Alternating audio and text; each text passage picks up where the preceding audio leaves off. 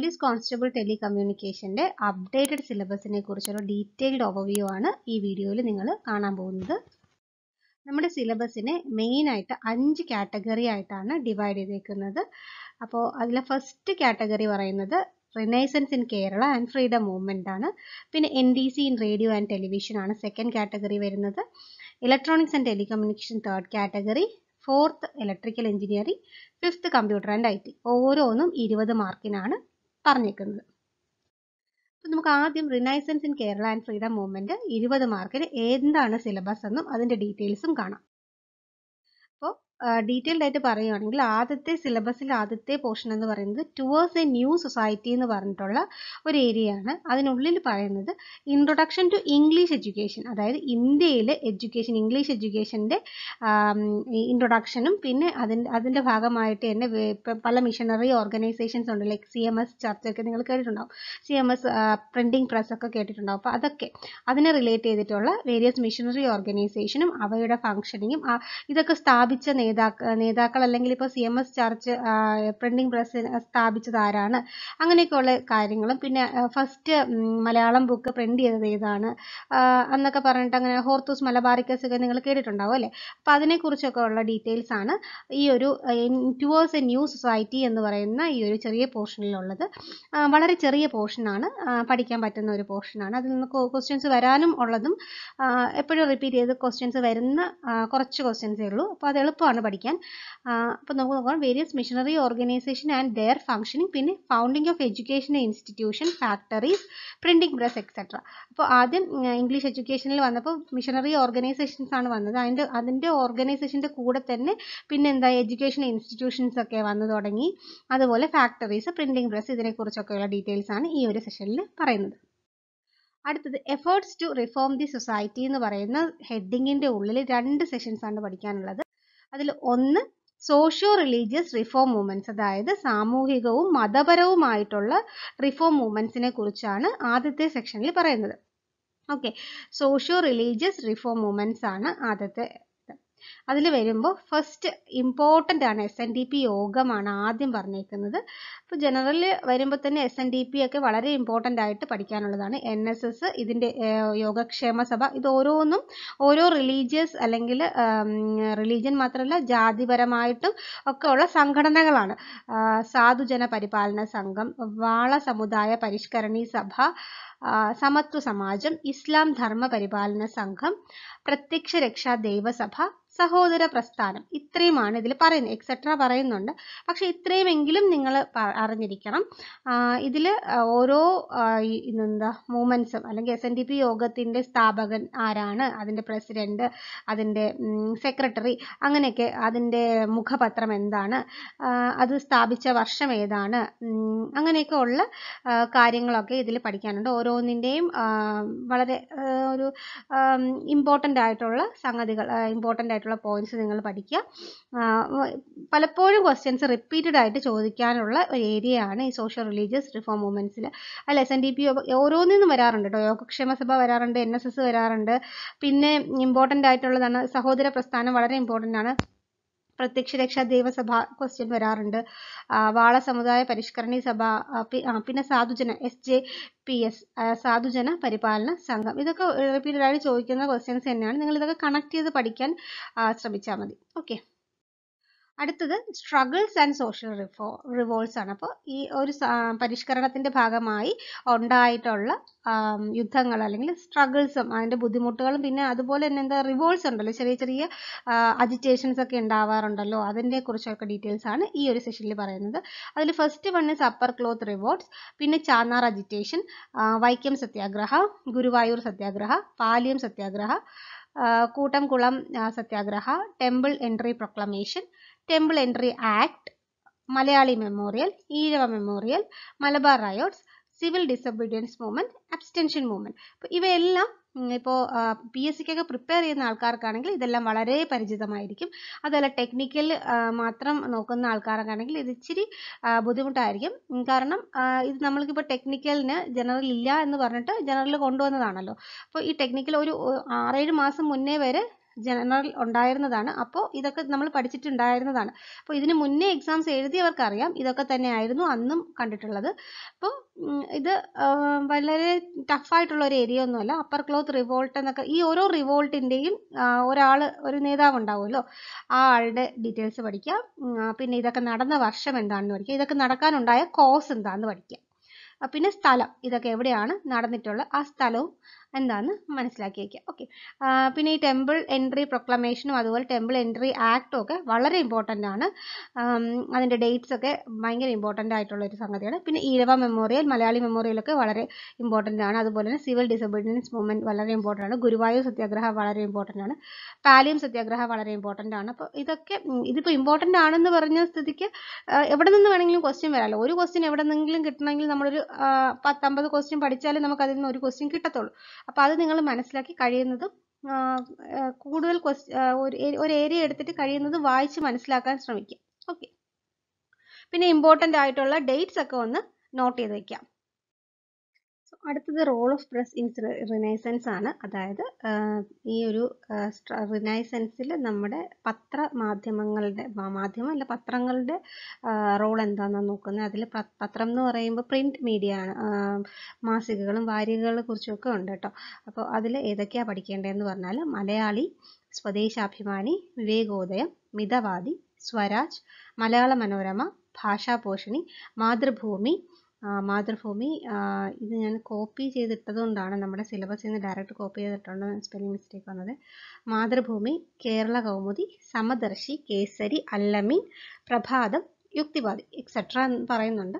അപ്പോൾ ഇത്രയുമെങ്കിലും, ഈ പറഞ്ഞേക്കുന്ന ഇത്രയുമെങ്കിലും ഇതിൻ്റെ ഡീറ്റെയിൽസ് പഠിക്കുക. ഇതിൻ്റെ സ്ഥാപക നേതാവ്, സ്ഥാപക വർഷം, അതുപോലെ തന്നെ ഇതിനെന്തെങ്കിലും അവാർഡ്സ് കിട്ടിയിട്ടുണ്ടോ എന്നുള്ള കാര്യം, ഇതെവിടെയാണ് ഇതിൻ്റെ പ്രവർത്തനം, അതൊക്കെ ഉള്ള രീതിയിൽ അതൊക്കെയാണ് കൂടുതലായിട്ട് പഠിക്കേണ്ടത്. ഓക്കെ. അത്രയേ ഉള്ളൂ role of press in renaissance എന്ന് പറയുന്നത്.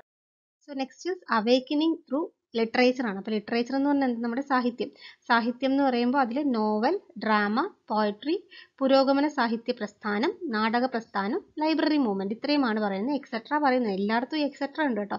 അപ്പോൾ നമ്മൾ മിനിമം ഈ സിലബസിൽ പറഞ്ഞേക്കുന്ന വേർഡ്സ് എങ്കിലും പഠിക്കുക.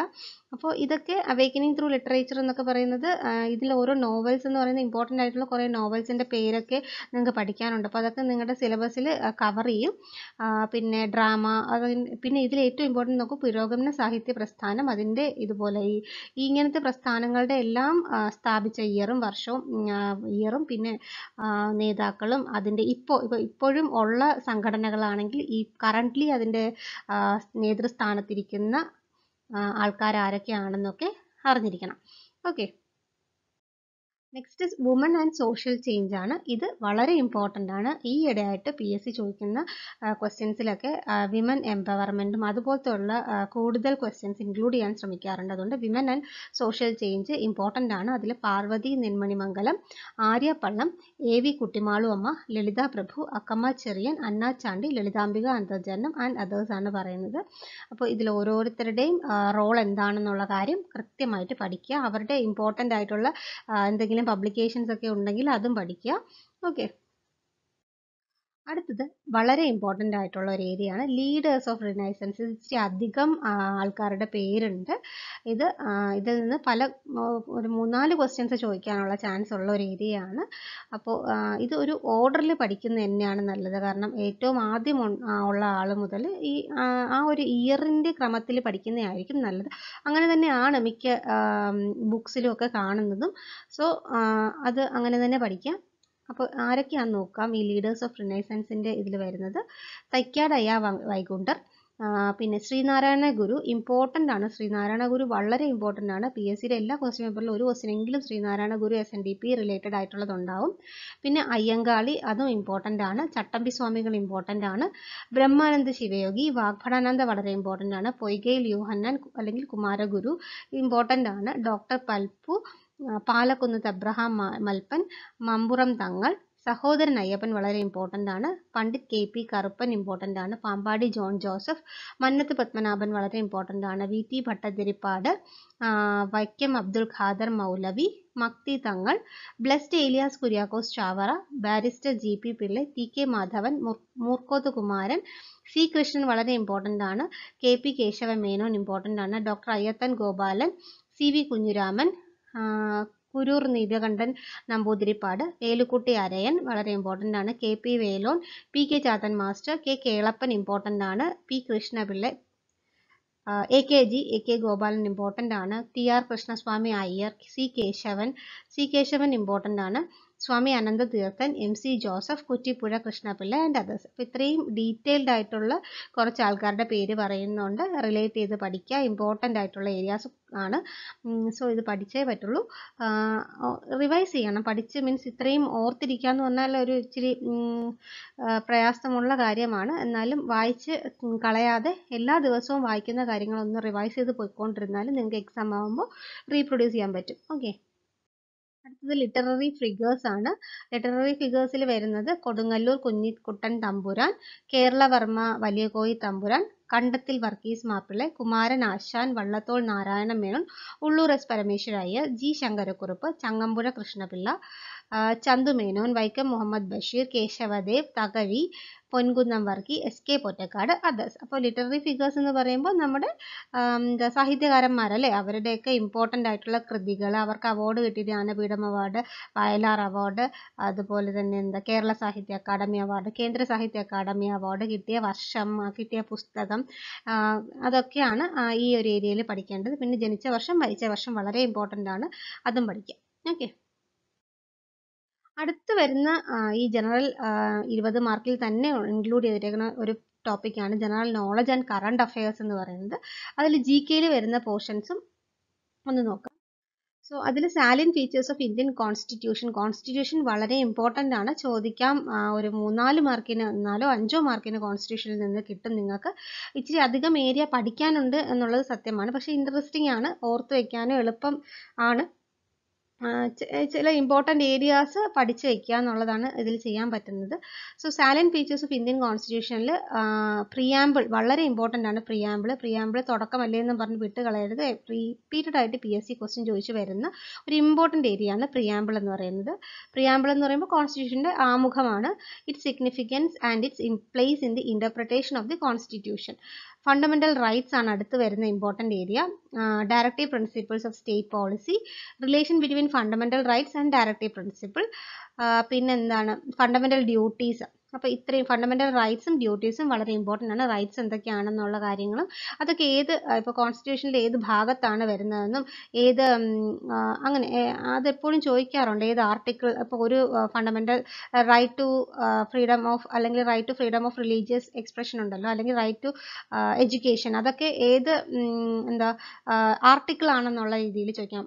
ഓക്കെ. അല്ലെങ്കിൽ ഇപ്പോൾ ആർട്ടിക്കിൾ നമ്പർ 19 എന്തിനെ റിലേറ്റ് ചെയ്തിട്ടുള്ള ആർട്ടിക്കിൾ ആണ്, അങ്ങനെയും ചോദിക്കാം. അപ്പോൾ ആർട്ടിക്കിൾസും പാർട്ടും ഏത് ഭരണഘടനാ ഭാഗത്താണ് ഫണ്ടമെന്റൽ റൈറ്റ്സ് ഉള്ളത്, അല്ലെങ്കിൽ നാഷണാലിറ്റി എന്ന് പറയുന്നത് ഏത് ഭരണഘടനാ ഭാഗത്താണുള്ളത്, part, in which part, കോൺസ്റ്റിറ്റ്യൂഷൻ്റെ part, എത്ര പാർട്ടായിട്ടാണ് കോൺസ്റ്റിറ്റ്യൂഷൻ ഡിവൈഡ് ചെയ്തേക്കുന്നത് എന്നുള്ള കാര്യങ്ങളൊക്കെ ഡീറ്റെയിൽ ആയിട്ട് പഠിക്കുക. പിന്നെ എക്സിക്യൂട്ടീവ്, ലെജിസ്ലേച്ചർ, ജുഡീഷ്യറി, ഇത് മൂന്നും തമ്മിലുള്ള ബന്ധവും അതിൻ്റെ ഒരു ഫ്ലോയും പഠിക്കുക. Both at union and state level, യൂണിയനും സ്റ്റേറ്റ് ലെവലും തമ്മിലുള്ള രണ്ട് ഭാഗത്തും ഉണ്ട് എക്സിക്യൂട്ടീവ്, ലെജിസ്ലേഷനും ജുഡീഷ്യറിയും എന്ന് പറയുന്നത്. ഓക്കെ. അതർ കോൺസ്റ്റിറ്റ്യൂഷണൽ അതോറിറ്റീസ്, അപ്പോൾ കോൺസ്റ്റിറ്റ്യൂഷണൽ അതോറിറ്റീസ് എന്തൊക്കെയാണ് എന്നുള്ളത് പഠിക്കുക. നോൺ കോൺസ്റ്റിറ്റ്യൂഷണൽ അതോറിറ്റീസും കോൺസ്റ്റിറ്റ്യൂഷണൽ അതോറിറ്റീസും ഒക്കെ ഉണ്ട്. അപ്പോൾ അതൊക്കെ ഒന്ന് അറിഞ്ഞിരിക്കുക. പിന്നെ central state relations, legislative, administrative and financial services under union and States, യൂണിയൻ്റെയും സ്റ്റേറ്റ്സിൻ്റെയും അടിയിൽ വരുന്ന സർവീസസ് ഏതാണെന്ന് ഡിഫറൻഷിയേറ്റ് ചെയ്ത് പഠിക്കാൻ ശ്രമിക്കുക. ചിലപ്പോൾ അങ്ങനെയൊക്കെ ചോദിക്കും. ഏതെങ്കിലും ഒരു സർവീസിൻ്റെ പേര് തന്നിട്ട് ഇത് യൂണിയൻ്റെ അണ്ടറിലാണോ ഇത് സ്റ്റേറ്റിൻ്റെ അണ്ടറിലാണോ വരുന്നതെന്നുള്ള രീതിയിലുള്ള ക്വസ്റ്റ്യൻസ് വരാൻ ചാൻസ് ഉണ്ട്. പിന്നെ വരുന്നത് എമർജൻസി പ്രൊവിഷൻസ്, വളരെ ഇമ്പോർട്ടൻ്റ് ആണ്. എമർജൻസി, ഫിനാൻഷ്യൽ എമർജൻസി, അതുപോലെ നാഷണൽ എമർജൻസി, അതൊക്കെ ഏത് ആർട്ടിക്കിളാണ്, ഏത് ഭാഗമാണെന്നുള്ള കാര്യങ്ങളൊക്കെ, അല്ലെങ്കിൽ ഇപ്പോൾ നാഷണൽ എമർജൻസി ആദ്യമായിട്ട് ഇംപ്ലിമെൻറ്റ് വന്നത് ആരുടെ ഭരണത്തിന്, അല്ലെങ്കിൽ ആര് പ്രസിഡന്റ് ആയിരുന്നപ്പോഴാണ്, ആര് പ്രധാനമന്ത്രി ആയിരുന്നപ്പോഴാണ്, അങ്ങനെയൊക്കെ ചോദിക്കാൻ ചാൻസ് ഉണ്ട്. ആര് ഫിനാൻഷ്യൽ മന്ത്രി ആയിരുന്നപ്പോഴാണ്, ആ ഒരു ആ സമയത്തുണ്ടായിരുന്ന നമ്മുടെ അതോറിറ്റീസ് ആരൊക്കെയാണെന്നുള്ള രീതിയിലും ക്വസ്റ്റ്യൻസ് വരാറുണ്ട്. പിന്നെ വരുന്നത് അമെൻമെൻറ്റ് പ്രൊവിഷൻസ് ഓഫ് കോൺസ്റ്റിറ്റ്യൂഷൻ്റെ അമെൻമെൻറ്റ്സ് വളരെ ഇമ്പോർട്ടൻ്റ് ആണ്. 44-ാം അമെൻമെൻറ്റ് എന്തിനെ പ്രതിനിധീകരിക്കുന്നു എന്നൊക്കെ ചോദിക്കാറുണ്ട്. Okay. Next social welfare legislations and programmes. അടുത്ത ഭാഗമാണ് GK ആൻഡ് കറണ്ട് അഫയേഴ്സിൽ വരുന്നതാണ്. അപ്പോൾ അത് ഇതിൽ പറയുന്നത് social service legislations like right to information act, prevention of atrocities against women and children വളരെ ഇമ്പോർട്ടൻ്റ് ആണ്. വിമൻ നിങ്ങൾ എവിടെ കണ്ടിട്ടുണ്ടോ അത് ഭയങ്കര ഇമ്പോർട്ടൻ്റ് ആണ്. ഈയിടെ ആയിട്ട് PSCക്ക് ഏറ്റവും കൂടുതൽ അഫിനിറ്റി ഇങ്ങനത്തെ ഈ ഒരു ഏരിയാസിലോടാണ്. പിന്നെ food security act, environmental act and social welfare programmes like employment guarantee programme, organ and blood donation. അപ്പോൾ ഇതൊക്കെ അറിയുക. പിന്നെ ഇതുമായിട്ട് റിലേറ്റ് ചെയ്ത് കറൻ്റ്ലി എന്തെങ്കിലും ഇവൻറ്റ്സ് നടക്കുന്നുണ്ടെങ്കിൽ അതും ഒന്ന് അറിഞ്ഞിരിക്കുക. ഫോർ എക്സാമ്പിൾ ഇപ്പോൾ റൈറ്റ് ടു ഇൻഫർമേഷൻ ആക്ട് വെച്ചിട്ട് ഈ ഇടയ്ക്ക് എങ്ങാനും എന്തെങ്കിലും കേസിൻ്റെ വിധി വന്നിട്ടുണ്ടെങ്കിൽ അത് ഒന്ന് അറിഞ്ഞിരിക്കുക. പിന്നെ കറണ്ട് അഫയേഴ്സ് നോക്കുമ്പോൾ ഈ ഒരു മാസത്തെ ഒന്നും നോക്കണ്ട, ഈ മാസത്തിന് മുന്നേ വരെയുള്ള, അതായത് നമ്മുടെ എക്സാമിൻ്റെ ഒരു 3 മാസം മുമ്പ് വരെയുള്ള ക്വസ്റ്റ്യൻസ് ആയിരിക്കും, കറണ്ട് അഫയേഴ്സ് ആയിരിക്കും ചോദിക്കുക. അതിൽ തന്നെ ഇമ്പോർട്ടൻ്റ് ആയിട്ടുള്ള അവാർഡുകൾ, ഇപ്പോൾ ഈ വർഷത്തെ ഇപ്പോൾ ജ്ഞാനപീഠ അവാർഡ് ചോദിക്കാം, ഈ വർഷത്തെ ഇപ്പോൾ ബുക്കർ പ്രൈസ് ചോദിക്കാം, അങ്ങനത്തെയൊക്കെ ചോദിക്കാം. Oscar awards, film fair, national film fair, പിന്നെ നാഷണൽ ഫിലിം അവാർഡ്സ്, പിന്നെ നമ്മുടെ സ്റ്റേറ്റിൻ്റെ ഫിലിം അവാർഡ്സ്, അതൊക്കെ ചോദിക്കാം. ഓക്കെ, അങ്ങനത്തെയൊക്കെ അവാർഡ്സും ഒക്കെ ചോദിക്കാം. അപ്പോൾ ഇതൊക്കെയാണ് സോഷ്യൽ വെൽഫെയർ ലെജിസ്ലേഷൻ ആൻഡ് പ്രോഗ്രാംസിലുള്ളത്. അപ്പോൾ ഇത്രയുമാണ് നമ്മുടെ ജനറൽ നോളജ്, ജനറൽ അവയർനെസ് എന്ന് പറയുന്ന 20 മാർക്കിൻ്റെ ടോപ്പിക്സ് എന്ന് പറയുന്നത്. ഇച്ചിരി ലെങ്തി ഏരിയയാണ്, പക്ഷേ നമുക്ക് ഈസി ആയിട്ട് വായിച്ചു പോയാൽ തന്നെ കിട്ടാവുന്ന. പിന്നെ കറണ്ട് അഫയേഴ്സിലൊക്കെ നല്ല നോളജ് ഉള്ളവർക്കാണെങ്കിൽ വലിയ പ്രശ്നം വരില്ല. സ്ഥിരമായിട്ട് പത്രം വായിക്കുന്ന ആൾക്കാരൊക്കെ ആണെങ്കിൽ കറണ്ട് അഫയേഴ്സിൽ നിന്ന് ചോദിക്കുന്ന ക്വസ്റ്റ്യൻസ് ഒക്കെ വരാം. അത് സ്പോർട്സ് റിലേറ്റഡ് ആയിട്ടുള്ളതും ഈ ബുക്സ് റിലേറ്റഡ് ആയിട്ടുള്ളതും ഒക്കെ ചോദിക്കാറുണ്ട്. അപ്പോൾ ഇതൊക്കെ ഒന്ന് നോക്കി വയ്ക്കുക. ഇതിപ്പോൾ എൻട്രിയിൽ നമ്മൾ GKൻ്റെ പ്ലേലിസ്റ്റ് ഉണ്ട്, അപ്പോൾ അത് നിങ്ങൾക്ക് കാണാം. അതിൽ കോൺസ്റ്റിറ്റ്യൂഷനും എല്ലാം റിനൈസൻസും ഒക്കെ ഇടുന്നുണ്ട്. അപ്പോൾ നിങ്ങൾക്ക് അത് വീഡിയോസ് കണ്ടാലും മതി. കണ്ടിട്ട് നോട്ട്സ് പ്രിപ്പയർ ചെയ്യാന്ന് പറഞ്ഞാൽ വളരെ ഷോർട്ട് ആയിട്ടുള്ള നോട്ട്സ് മാത്രം പ്രിപ്പയർ ചെയ്യുക. നമുക്ക് എക്സാമിൻ്റെ തലേ ദിവസം നോക്കാൻ വേണ്ടി പറ്റുന്ന രീതിയിലുള്ള നോട്ട്സ് മാത്രം പ്രിപ്പയർ ചെയ്ത് വയ്ക്കുക. അല്ലാതെ നമ്മളൊരു യൂണിവേഴ്സിറ്റി എക്സാമിന് എഴുതുന്ന പോലെ നീട്ടിപ്പിടിച്ച് എഴുതിയൊന്നും വെക്കരുത്. അങ്ങനെയാണെങ്കിൽ നമുക്ക് റിവൈസ് ചെയ്യാൻ പറ്റത്തില്ല. ആ സമയമാകുമ്പോൾ നമ്മൾ വീണ്ടും ഒന്നേന്ന് പഠിക്കുന്ന പോലെ ഇരിക്കുള്ളൂ. ഓക്കെ.